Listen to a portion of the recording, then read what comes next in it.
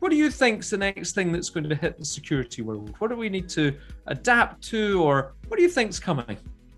Yeah, I think that the current way of doing cloud native, so having microservices in a cloud environment enables us from the security point of view to have more control, to have more fine granular control about what a microservice can do and should be able to do, what should it be able to communicate with, how runtime behavior looks like. So something like that.